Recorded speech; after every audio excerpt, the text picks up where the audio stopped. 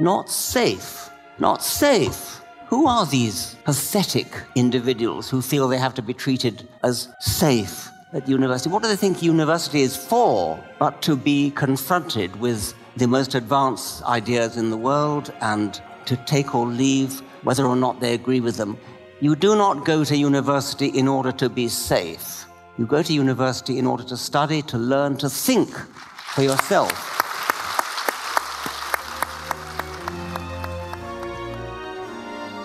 Welcome to The Shape of Dialogue. In February 2023, Richard Dawkins asked me to host his New Zealand speaking tour. Today's podcast is the Auckland event, in which Richard discusses the scientific method, his recent book Flights of Fancy, and the debate surrounding the inclusion of non-scientific Māori mythological concepts in the New Zealand school science curriculum. Richard needs no introduction, but if anyone has been hiding under a rock for the last 50 years, here's a brief description of his contribution to the world. Richard Dawkins is a world-famous Oxford University evolutionary biologist. He has led an illustrious career as an influential scientist, author, public intellectual, and importantly, an ardent advocate for science. It's no exaggeration to say Richard is one of the greatest minds of our time, and through his many books and public engagement has positively changed millions of lives. Richard is a prolific and highly influential author and one of the greatest writers of his generation. He has written 20 books, including The Selfish Gene, The Extended Phenotype, and The Magic of Reality. Throughout his career, Richard has been a strong critic of religion and views the existence of God as a falsifiable hypothesis. In The Blind Watchmaker, he debunks creationist claims that life is far too complicated not to have had an omniscient designer. And now it is my greatest pleasure and honour to bring you Professor Richard Dawkins. We are the luckiest people in the world because we're about to hear Richard Dawkins for an hour and a half. We're going to have an hour of conversation. Richard and I will be chatting. He'll be doing most of the talking. And then we'll have half an hour of questions. And what I want you to do is have your questions prepared. Keep the questions nice and short and pithy, as Shakespeare said. It's all about the wit. Actually, I've forgotten what Shakespeare said, but it doesn't matter. Anyway, I would like you to put your hands together for one of the world's greatest thinkers, Richard Dawkins.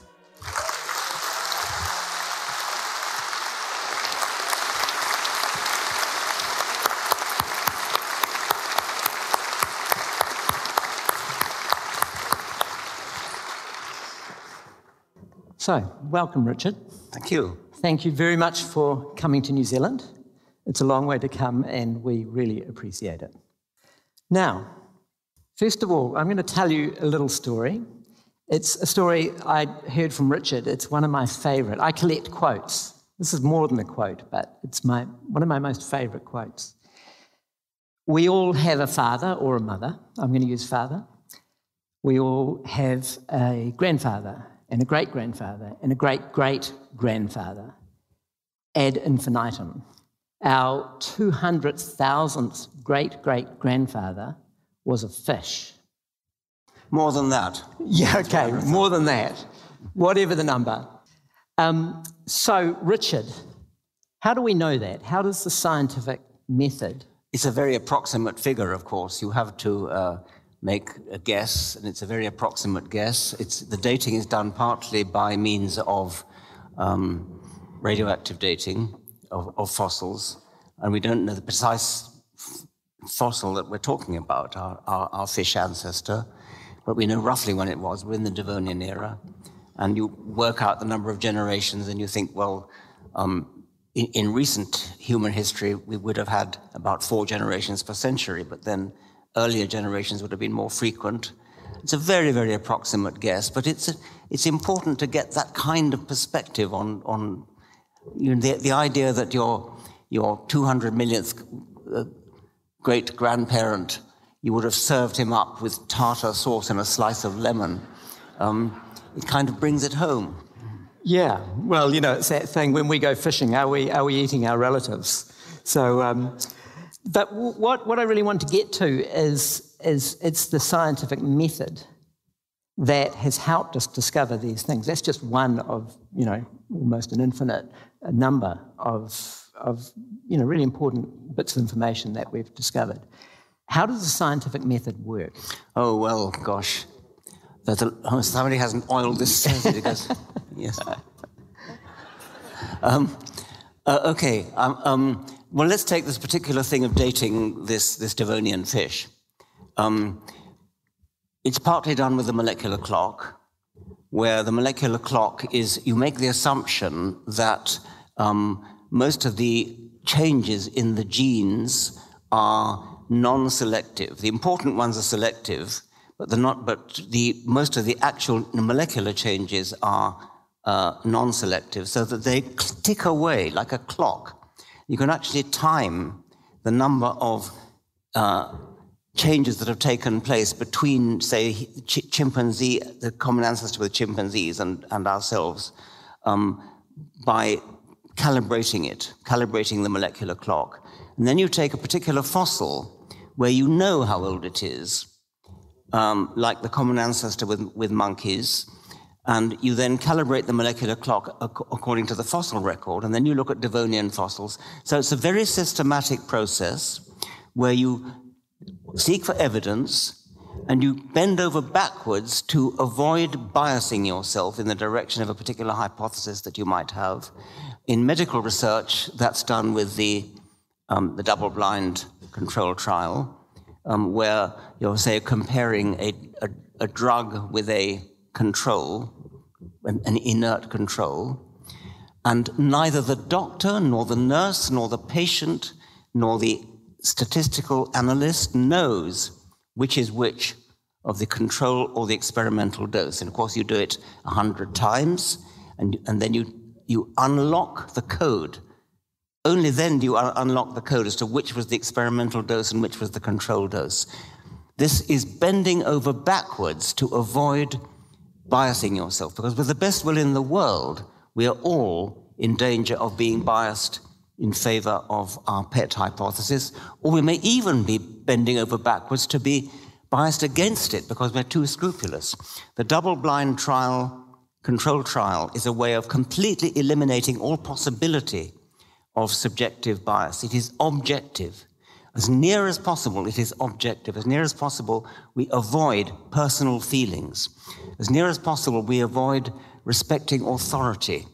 The great Nobel Prize-winning professor says so-and-so. Never mind what is the evidence. It doesn't matter about the authority of a person who said something. What is the actual evidence? The scientific method is scrupulously bending over backwards to avoid bias of all kinds. Right. Well, Richard Feynman said the easiest person to fall is yourself. He said the easiest person to fault is oneself. Is yourself, exactly. And so essentially the scientific method is transcending our bias. And it's a method that has worked rigorously for a very long time now, hasn't it? So can you expand on the Enlightenment? Because the scientific method occurred in the paradigm of the Enlightenment. So, talk about the Enlightenment. I'm not a historian, but my understanding is that the Enlightenment was the great movement of the 18th century, starting in the 17th century, where really the scientific method was developed, and starting with people like Galileo and Newton in the 17th century, and then going on to the great figures of the Enlightenment like David Hume, and Adam Smith in the 18th century. And the tradition of the Enlightenment is one of active seeking, skepticism, skeptical approach to the world, and avoiding holy books and holy traditions as far as possible. Right. And is our modern age a result of the Enlightenment? I suppose it is. Yes, I suppose it is. And unfortunately, we're seeing some resistance to the modern age and to the spirit of the enlightenment, a kind of reversion, to revert to a spirit of personal feelings, of personal biases, subjective feelings that what matters is where you're coming from as an individual, what tribe you belong to, that kind of thing, all of which the Enlightenment, all of which the scientific method strove to depart from. Yes, so it's actually quite a substantial aberration from the normal human condition, isn't it? It's historically a strange event, in a sense. Yes, and it's a problem that I see around the world at the moment. Can you elaborate on that? Well, yes.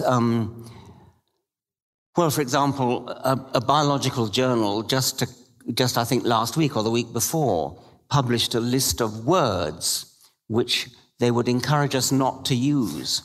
Can you give us some examples? Well, survival of the fittest, which, as you know, is one way of putting Darwinian natural selection. Darwin used the phrase natural selection.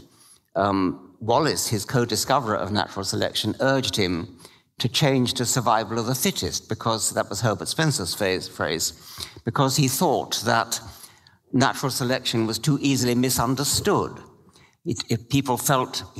Wallace thought that people felt that natural selection implied there had to be a deliberate selector, and so he felt that survival of the fittest was a better phrase to use. But these, I think they call themselves postmodernists, are now saying survival of the fittest is discriminatory against people with disabilities. Similarly, I've just been talking about the double-blind trial. That's discrimination against blind people, or rather people of defective vision, or whatever one is supposed to say instead. They published a list of about 20 words which we're not supposed to use. And survival of the fittest was one of them. Survival of the fittest is one of them.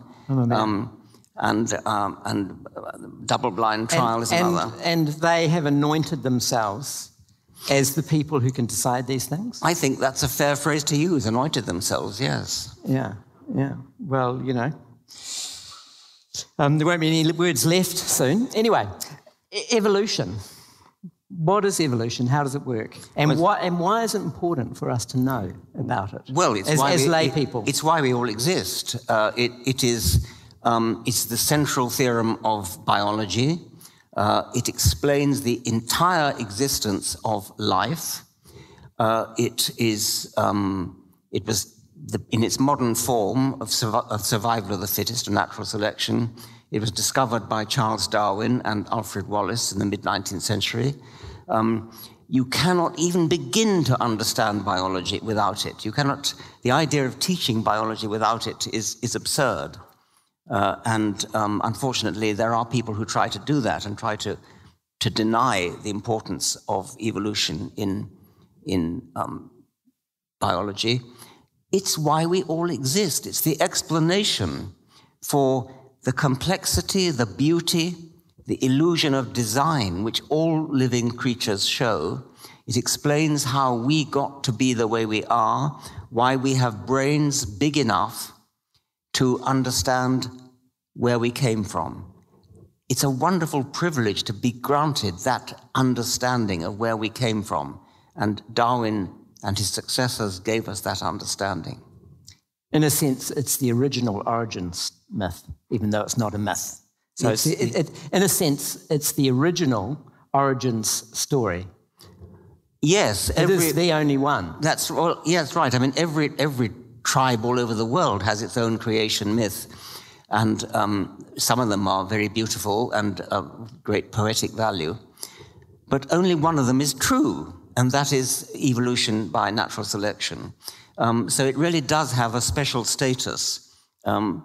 It's not just another creation myth with the same status as any other. It is the only one which has evidence in its favor. It goes back to what we were talking about at the beginning. How the scientific method works means we can prove that evolution is true. I've heard a number of times people have said to me that science is just another story. it is another story. It's not just another story. It is another story that has the evidence in its favor. And if the evidence turned out not to favor it, then we would change the story. That's one of the things we do in science, is we hold to the best story that's available at present, fitting the evidence. If new evidence comes along which contradicts that story, then we change the story.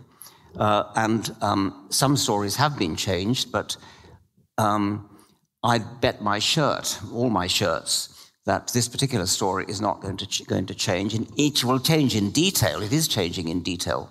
But the fact that we are descended from fish is not going to change. The fact that we are cousins of chimpanzees is not going to change. The fact that we're cousins of snails and earthworms is not going to change either. Yeah, well, we're all related, aren't we? Mm-hmm. Yeah, right back to the beginning of time. I push back on you on that. I wouldn't use the word story. I'd use the word explanation, because in a sense, a story is more likely to be fictional. Yes. Because it's really a series of explanations. Yes, I would call it an explanation. I don't object to the word story. I mean, we are storytelling animals, and we enjoy telling stories, and I try in all my books to tell stories. I think just that they're true stories because they're supported by evidence. Yeah.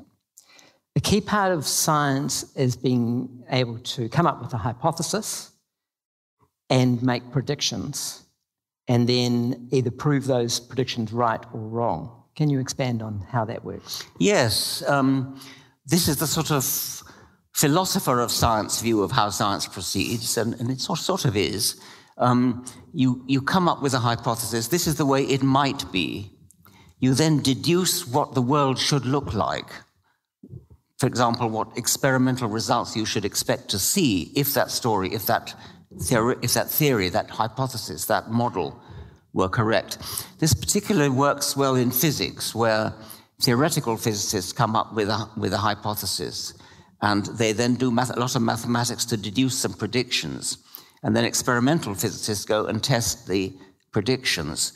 In the case of quantum theory, this is rather interesting because the theory of quantum mechanics is so far removed from what the human mind is capable of comprehending that many physicists say they don't even try to comprehend it. They just say, shut up and calculate.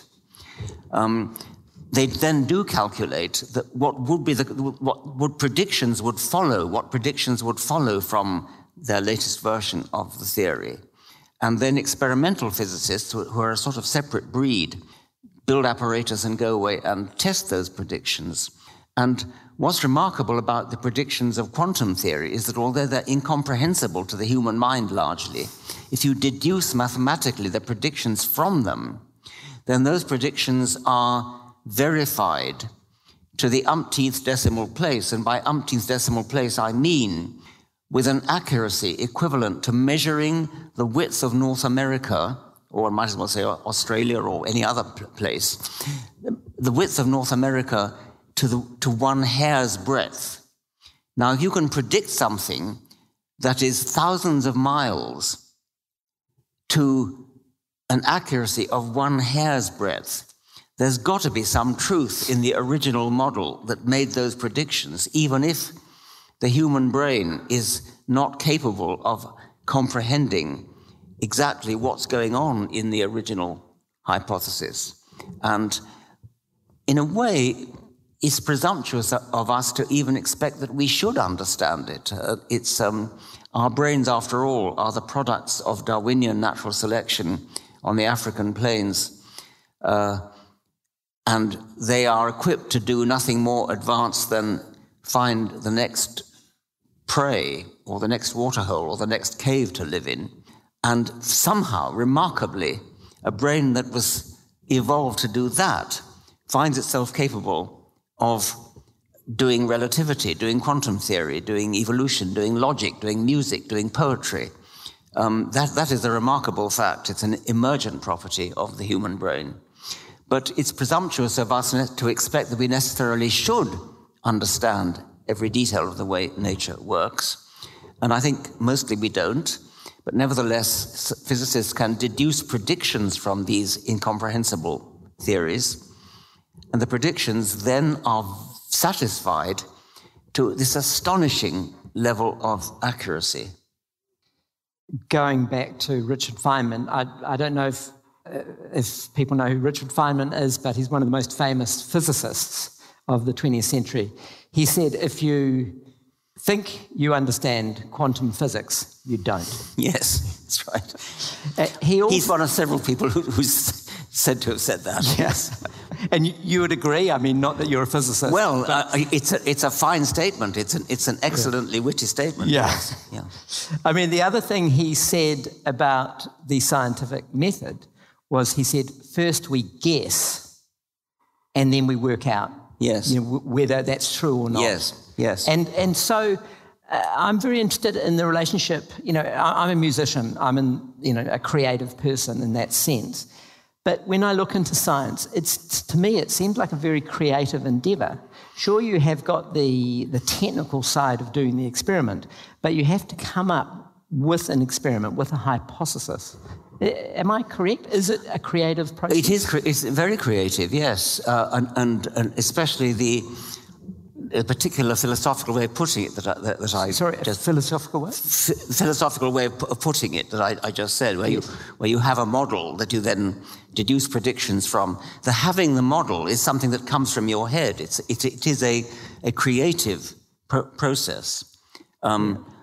Newton got this all wrong. I mean, Newton said hypotheses non fingo. I do not make hypotheses. Of course he made hypotheses. That's exactly what he did. He tested them as well. Right. But that is one of the main things that scientists do, is the creative stage of having an idea, a brilliant idea.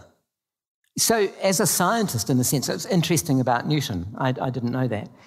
You don't actually have to know how science works to be a scientist in that sense. You could have a different sense. Is that a correct statement or not? Well, I think you have to know how it works. Yeah, but I mean, just interested, how could he say that he was, in a sense, he's saying he didn't follow the scientific method? Who Newton? Newton. I don't know. I think he sort of thought that having hypotheses was a kind of airy-fairy thing that scientists didn't do. I think, but obviously, I mean, take for example the double helix DNA, which is on my tie. What Watson and Crick did was to make models. They literally made models out of cardboard, and they would fiddle around with these cardboard models. They were informed of what they thought it was going to be. This is before they had the photograph. Yes. I mean, they was constant interplay with what was already known. The data that was known came from crystallography, which is where you make a crystal of the unknown substance, in this case DNA, and you shine X-rays through it, and you look at the pattern that's produced by the X-rays, and you have to understand a bit of crystallography, and then you have a hypothesis. And Linus Pauling, who was their great rival, and you can read all about this in Watson's book, The Double Helix. Linus Pauling had a model which was a triple strand, and he thought that would work, and it didn't. And then Watson and Crick made models of a double-stranded helix, and there's a wonderfully dramatic moment. Have anybody seen the film of the BBC film of the double helix? Many of you probably read Watson's book, but there's a moment when Crick is off in the corner reading or something, and Watson is playing around with cardboard models of purine and pyrimidine, which are the two bases which connect across from one helix to the other. And he was fiddling around with these cardboard models, and suddenly it fitted. And it was a most dramatic, goose-pimpling moment when he called across to Francis Crick. And then the next scene in the film was them bounding into the Eagle pub in Cambridge, and Crick announcing, "We have discovered the secret of life." And they really had discovered the secret of life. They had discovered not only that DNA is a double helix and that you have these purines and pyrimidines that pair across the double helix, but they had they immediately realized that this explained genetics. This explained how their throwaway remark at the end of their famous paper in Nature was, "It has not escaped our notice that what we've just discovered immediately suggests a mechanism for genetics." It's a wonderful understatement. I suppose you could call it British understatement. "It has not escaped our notice." That was just a throwaway line at the end of the... They could have expanded on that and explained why, but that was not necessary. So they were making essentially these jigsaw puzzles, sort of 3D jigsaw puzzles, and once they found out a way of connecting it, that was the solution. Yes, the solution was so neat that it had to be true. I think that's probably the right way to put it. Right. Rosalind Franklin, who provided inadvertently, because Watson could be said to have stolen some of her data, she came and saw that they built a proper model then of the thing, and she came and said how beautiful it was, and indeed it was. Right. Crick describes how Watson was invited to give a talk afterwards, and he got drunk. And all he said in his talk was, "But it's so beautiful, it's so beautiful." It was all he could say. And I think that was the occasion when Crick introduced Watson to somebody else in Cambridge, and the man said, "But I thought your name was Watson Crick." That relationship between beauty and science is an interesting one, because you often hear scientists talking about, I think it was Einstein, he came to an equation and he sensed the beauty in the equation, and so he's, in a sense, deducing truth. I'm afraid that's right. I mean, in a way, that's not entirely respectable, but it is right. That's how physicists work. Einstein was asked, you probably know the story of how Eddington went out to watch to the South Atlantic to look at a total eclipse of the sun, because that was the only way you could see whether Einstein's prediction that starlight would be bent by the gravity of the sun. You can't do that unless there's an eclipse, because the starlight is dazzled. And Eddington came back from this island in the South Atlantic and reported that Einstein's prediction was correct. And somebody said to Einstein, "What would you have said if Eddington had disproved your prediction?" And Einstein said, "Then I would have been sorry for the dear Lord. Then I would have been sorry for the dear Lord. The theory is correct."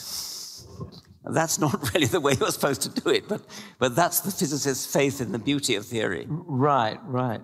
The other thing, what was interesting about your story with the double helix is the competition between their rivals. How can you talk about the competition in the science community and how that is actually, in a sense, positive? I think this is the dark side of science in a way. It is competitive, and this comes across very much in Watson's book, The Double Helix, and his other books as well. They were intensely competitive, and they were not above, as I said, sneaking previews of Rosalind Franklin's data, which against her knowledge, that kind of thing, and they felt triumphant when Linus Pauling got it wrong. They had a sort of quizzling in the camp because Pauling's son was actually working in Cambridge with them, and so they had a kind of spy on Pauling. And this intense competition, I think it's probably fomented by the intense prestige of the Nobel Prize and such ambition to win a Nobel Prize. I think the very greatest of scientists, or not, I can't say that, but some of the very greatest of scientists have eschewed competition and welcomed. I think J.B.S. Haldane was a very cussed character in many ways, but he at least had the virtue that he didn't mind getting whether he got credit for his ideas, as long as the ideas were out there. And that I think is very laudable and unusual. Well, I learned something very profound when I interviewed Jerry Coyne, the famous American biologist. He said that scientists are people. That scientists are people. Yes. And so Yes, they're going to have a range of human characteristics that we all have. That's right. They're not Dr. Spock, which I think is a common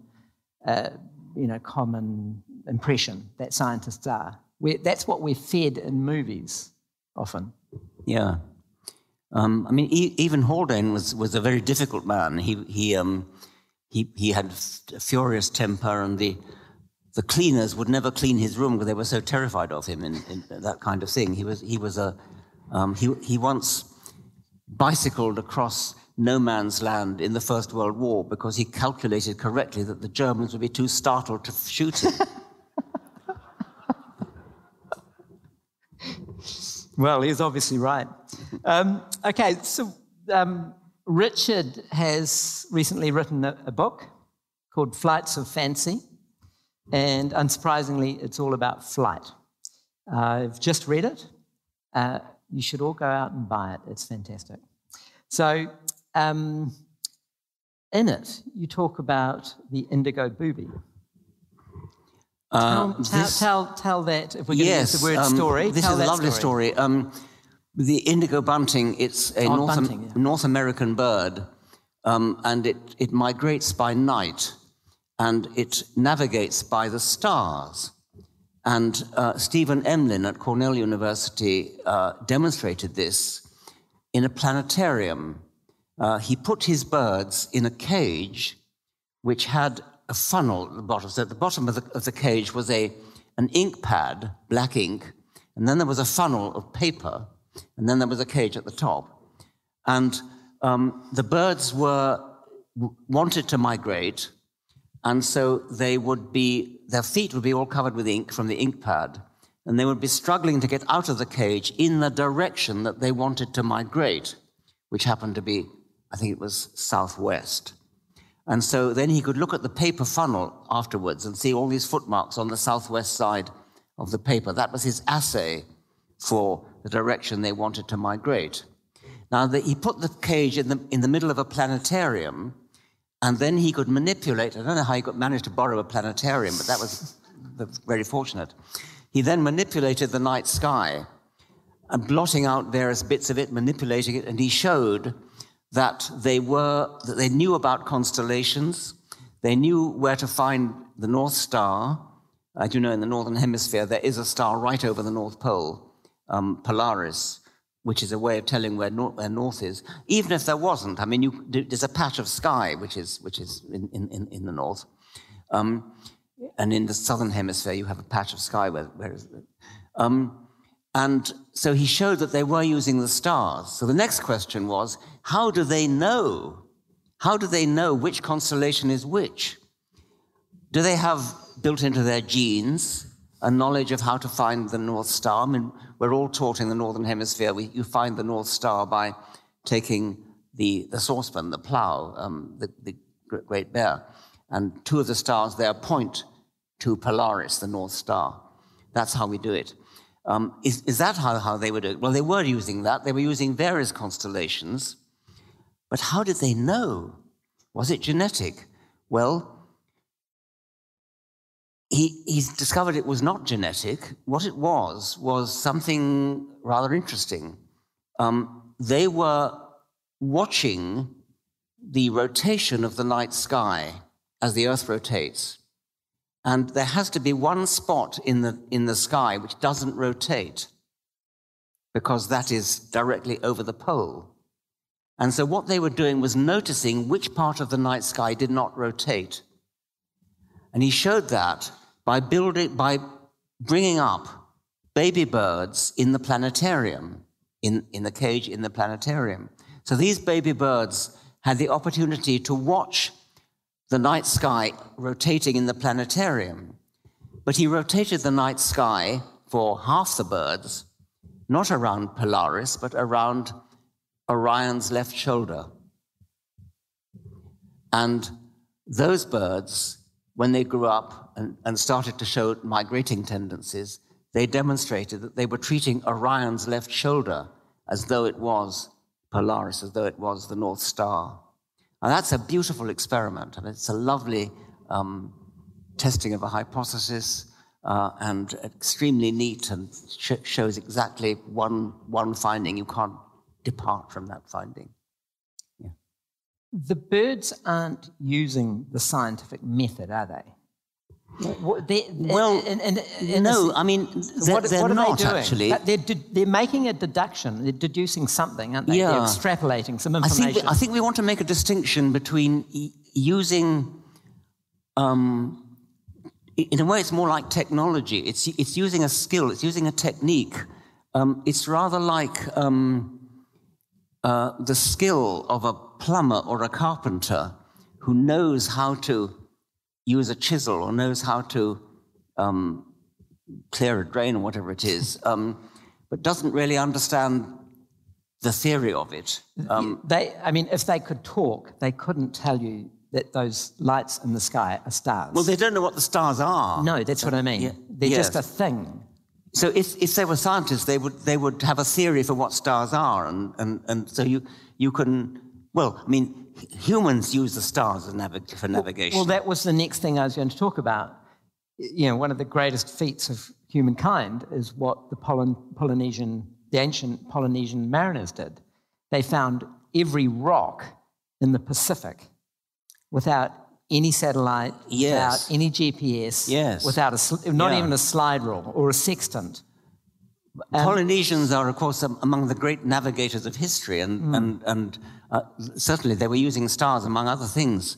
But again, they probably didn't have a correct theory of what the stars were. They probably thought they were God knows, something about the great God so-and-so or whatever. Right. But that didn't matter because you can still use the stars by observing and noticing and developing a practical skill of how to use the stars, even if you believe that they're just lights hanging in the sky just above the treetops. They're still, you can still use them. But true science develops a theory for what the stars are.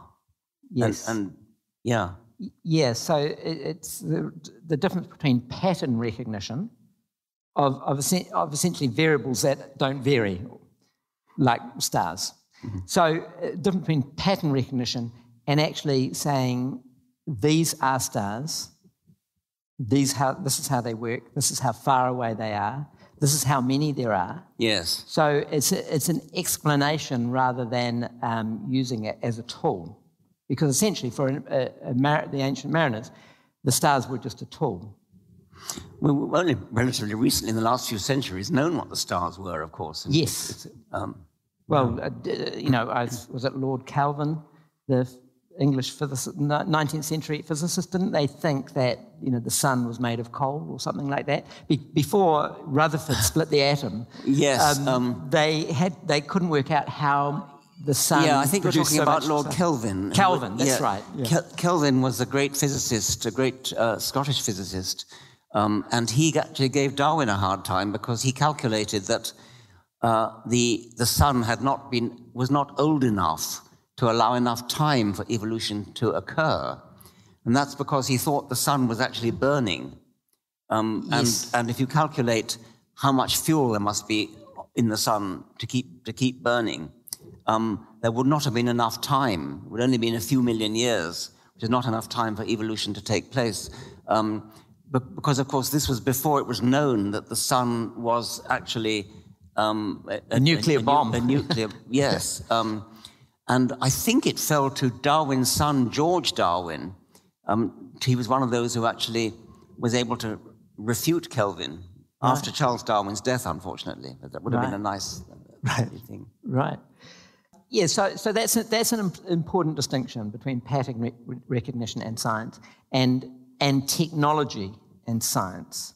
You want to just talk more about technology, especially in a sense, pre-scientific technology, that difference between technology and science? Well, I suppose technology would be applied science, and there are So when I mean technology, I'm talking about it in the broadest possible sense. So an ancient Greek urn, that's not applied science, is it? What is it? An ancient Greek urn? That's not applied science, but it is a technology. Yes, it is. I mean, Lancelot Hogben, who wrote a book called Science for the Citizen, Mathematics for the Million, his thesis was that science was driven by technology, that cultures develop science as a result of technological needs. That's just his thesis. It's symbiotic, isn't it? It's symbiotic. So it's yes. If you have an electron microscope, you can do so much more science than without one, or yes. an optical one. Yes, that's right. Yeah. So are you all hearing all right? Good, I'm glad to hear that. We just so you know, the sound is absolutely terrible for us. We can barely hear each other. Is everyone aware of a recent debate that's been going on about whether traditional Māori knowledge, mātauranga Māori, is science or not science? Put your hands up if you are aware of that. So it's basically frickin' everyone. Even I'm aware of that. So I don't have to explain about the professors who wrote an In Defence of Science letter. You all know about that? Yeah. And then there was a response to it, which was called, very uncreatively, the response to the letter In Defence of Science. We're going to talk about that. If you do need more information about it, it's on my podcast's Medium page. So just go to medium.com and type in shape of dialogue, all one word. And there's everything you need to know there. So it's an important subject, as the current New Zealand government has instantiated mātauranga Māori valence over the whole curriculum. The aim is to make mātauranga Māori equivalent to, I use the word so-called, and inverted commas, Western knowledge. So we're going to talk about one example in the curriculum, and it seems like this is just the tip of the iceberg. So here's an example from the new chemistry and biology curriculum. I'm going to quote an extract from it. So here we go. Commence studies with an exploration of Māori and what this means for the environment, and what Māori means within the context of the body as we embark on chemistry and biology in the health sciences. Now, just out of interest, do people know what Māori is? M-A-U-R-I. So it's only a few. Okay, well, I'll read the definition from the curriculum. And again, forgive me for my bad pronunciation. Māori is present in all matter. All particles have their own Māori and presence as part of a larger whole. For example, within a molecule, polymer, salt, or metal. When matter is broken into smaller particles, each particle remains as part of the taiao, which means environment.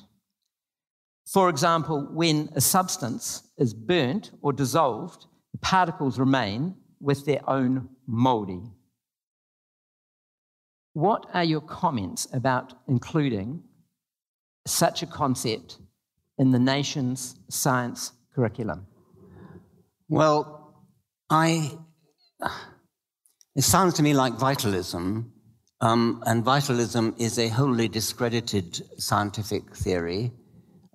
We now understand that life is mechanistic. We now understand that life is nothing more than the interaction of atoms and molecules.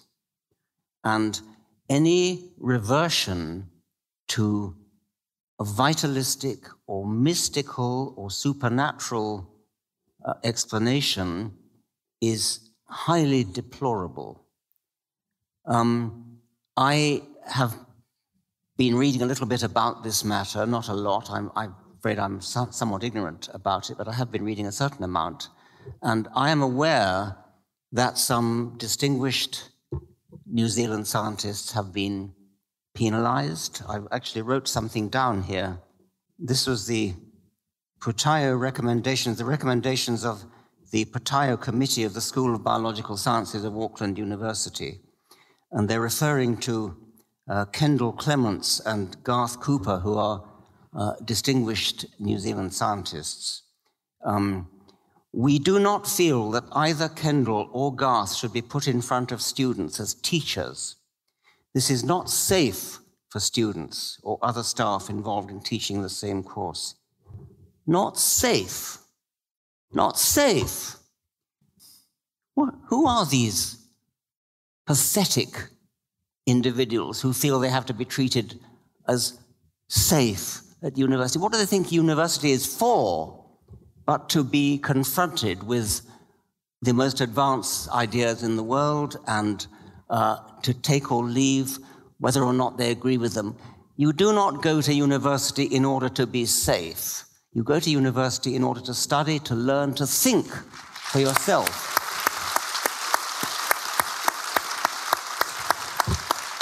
I must confess I love this country. When people ask me what is my favorite country in all the world, I always say New Zealand. That is true. That is true. Ernest Rutherford has been described in a recent issue of Scientific American, not that long ago, 2013. Scientific American said, along with Michael Faraday, Rutherford was the greatest experimentalist in modern history and the 20th century's experimental counterpart to Einstein. So New Zealand has produced the greatest experimental physicist of the 20th century and should be proud of its scientific heritage. How can you betray your scientific heritage in this way? By taking what amounts to vitalistic superstition, and instead of teaching it in history classes, in culture classes, in anthropology classes, where it should be taught, teaching it as science and of equal status to what is called Western science, which should not be called Western science. It's not Western science, it's just science. Science is human science. It belongs to the whole of humanity.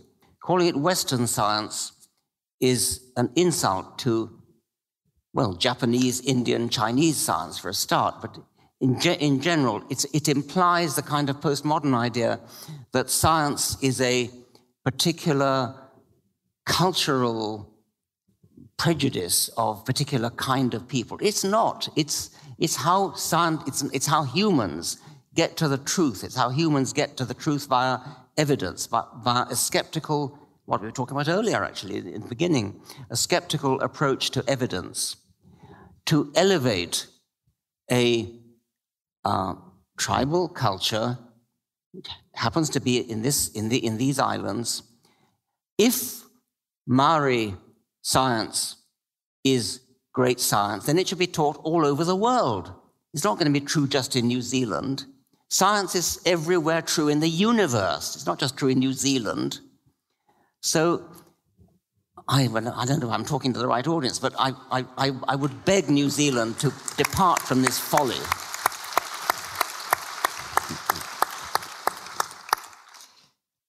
Amen. Well, I guess it's the government policy, isn't it? I think it would be interesting if I reread that thing from the curriculum. Commence studies with an exploration of the Holy Spirit and what this means for the environment and what the Holy Spirit means within the context of the body as we embark on chemistry and biology in the health sciences. So what you've done there is to substitute Holy Spirit, is that right, for Māori? Yes. Yes, okay. Now, I don't think any of us would buy into that. I don't think you would buy into it. I don't think any of your eminent colleagues would buy into that. To me, there's no difference. Not even the Christian ones. Not even the Christian ones. Yeah.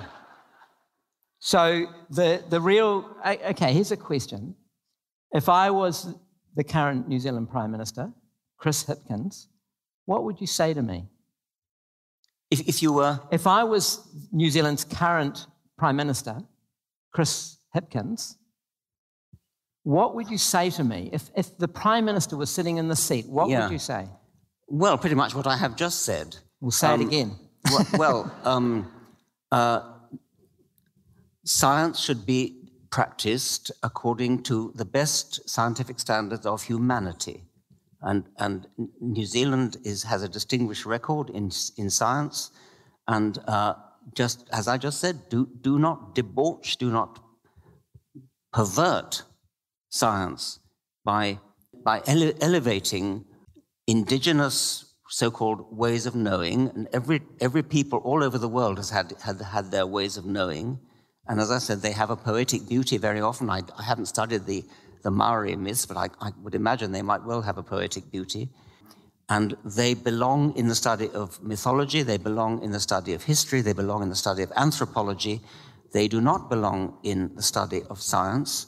You are letting down the children of New Zealand of all races by forcing this contradiction, a sort of schizophrenic contradiction of two incompatible ways of viewing the world and expecting the children to sort them out. I'd almost go as far as to say it's a form of child abuse to educate children in this way.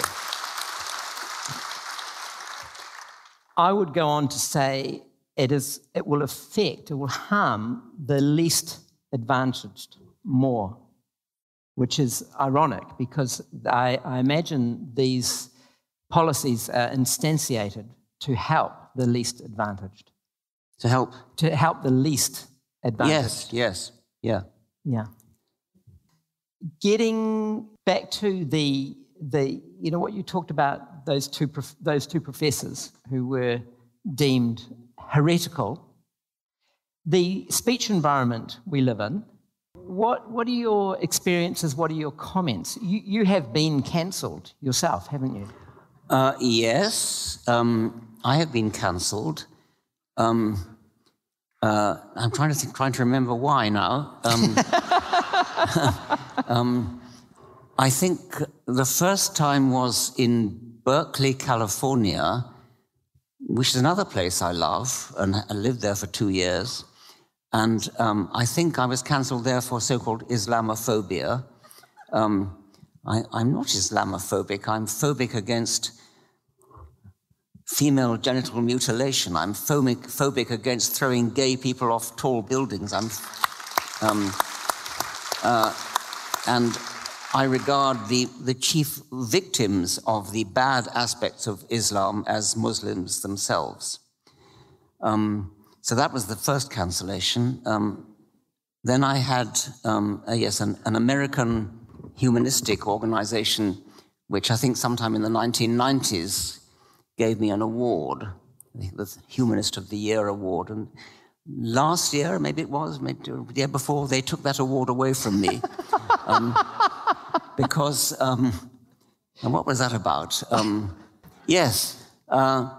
Because I pointed out that there was a woman in America who wished she was black, and it turned out that she wasn't. But she dressed to sort of had her hair done and looking, and she sort of, as it were, identified as black. And she was universally vilified for this. And I contrasted her with I said, on the one hand you have her, on the other hand you have people who, people with a penis who identify as a woman, and they get praised and glorified.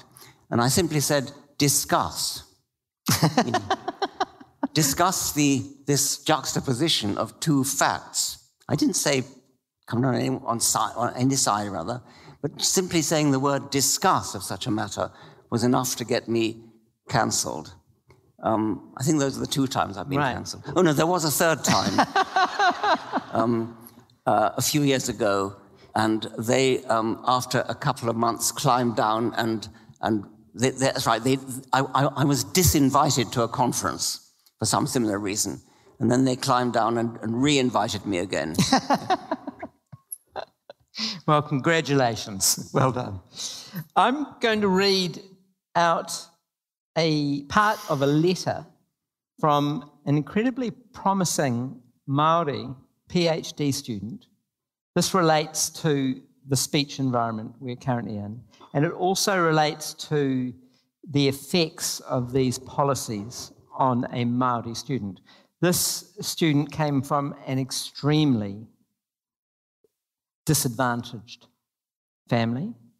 I won't go into details, but this is exactly the person the government is trying to help.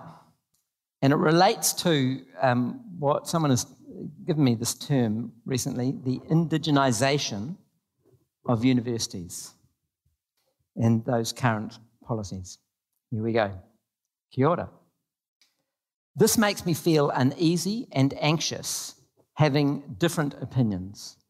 If their aim is to make Māori comfortable at the university, they are doing a horrible job.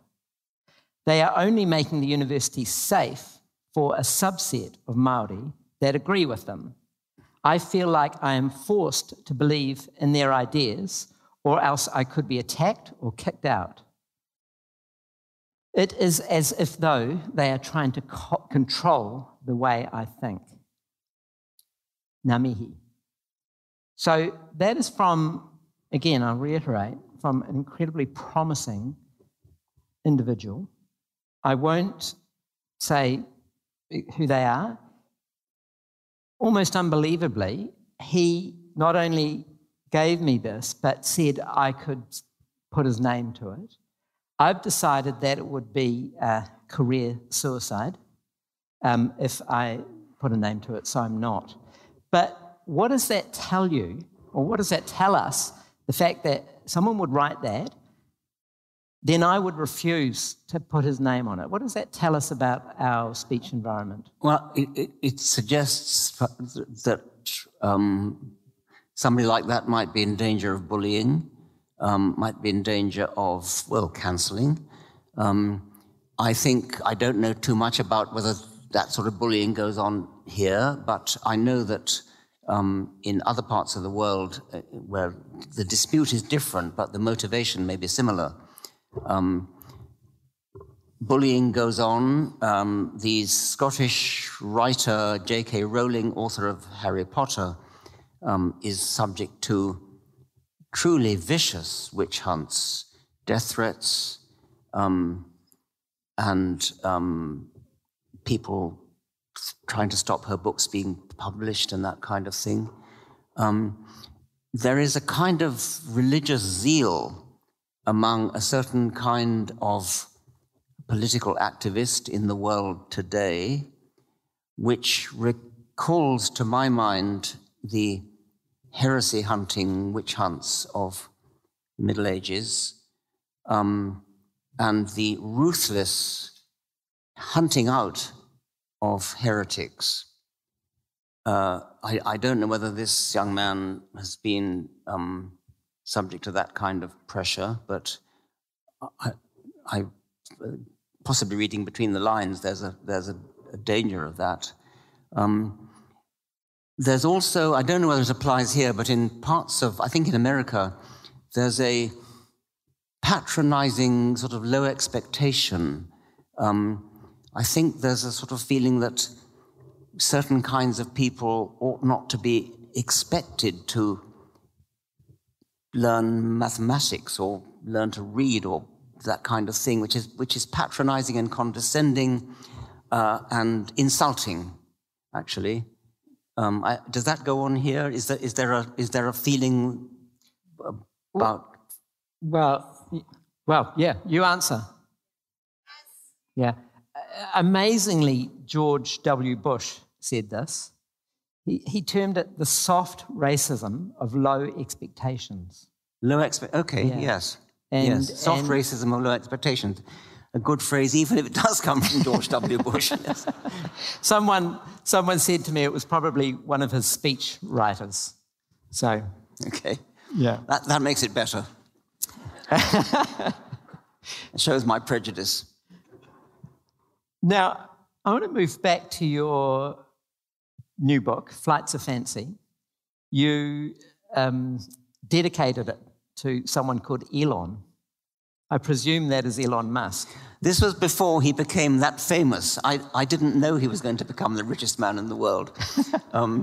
I thought his ambition to fly to Mars and to colonize Mars was ambitious in a good sense, in the sense as the discoverers of the New World. Christopher Columbus, Captain Cook, people who... The Polynesian mariners. Or the Polynesians, and indeed in Flights of Fancy, Jana, the illustrator, who's here tonight, drew a picture of a Polynesian canoe discovering an island. And this was to illustrate the spirit, which I'm talking about, the outward urge, which I thought Elon Musk personified at the time. He's since become extremely well known in the world, and I probably would have hesitated to dedicate it if I'd known.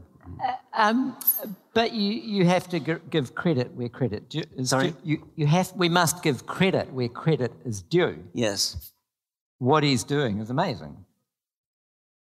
What Elon is doing with SpaceX, yes, and the whole concept. What I like about what Elon is doing, he views it as inspiring humanity. I think that's fair. Yes. Yeah. And talking about inspiring humanity, I get the sense you're very pro-human. Pro-human. Humanist. You're pro-human. So you're positive about humans. Yes. What I'm sensing from a lot of young people that I friends of mine, they're very negative about humans and the effect that humans are having on the planet. When I read your books, I'm inspired, and I'm inspired, especially with Flights of Fancy on the section about human flight. I mean, I just flew up from Wellington yesterday, and you get on a plane, it's like a bus. You take it for granted. After reading that book, I'm looking at the wing, and I'm thinking, it is incredible. Now, that has been done by humans with the scientific method to create something incredibly, what I see is incredibly magnificent. Do you want to comment on that? Well, I think it's astonishing that it's only just over a century since the Wright brothers first did a powered flight. And it was only just over half a century between the Wright brothers and when Armstrong and Aldrin landed on the moon. So when Homo scientificus really gets going, they produce astonishing results. And really all the misgivings that we have about climate change and mass extinction and things, you sort of feel could be solved if the scientific method were applied. For me, the worrying thing is not that the science is absent. The science is there. The problem is the political will to implement it. And that means all of us. I don't mean professional politicians only. I mean the whole of us as democratic citizens. We need to have the will to put into practice what the best minds in the world can tell us, the best method in the world can tell us what needs to be done. On the one hand, I think we do have to worry very much about the effect that our species is having on the planet. On the other hand, we sort of have a track record. We, by humanity, Homo scientificus, has a track record of finding out what the solution is. we're problem solvers, and we tend to solve problems. Yeah. Now, to conclude, sadly, we have to conclude. It's gone so quickly. You've had a very long and very brilliant career as a biologist. Is your mind still blown away by what evolution has created? Yes, absolutely. Totally blown away. I think, in a way, the longer I live, the more blown away I become. It is quite astonishing that on this planet, maybe only this planet, but I doubt that, but it's possible only this planet, somehow the laws of physics, the laws of atoms bouncing off each other, have produced us by this very special process of evolution by natural selection. And I actually believe the same process is going on other planets around the universe, but we may never know that. But it is a most remarkable process.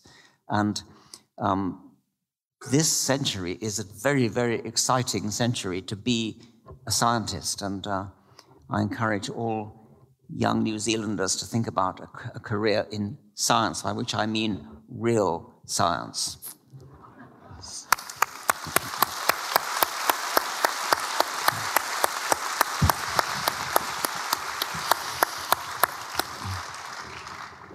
Thank you, Richard. Okay.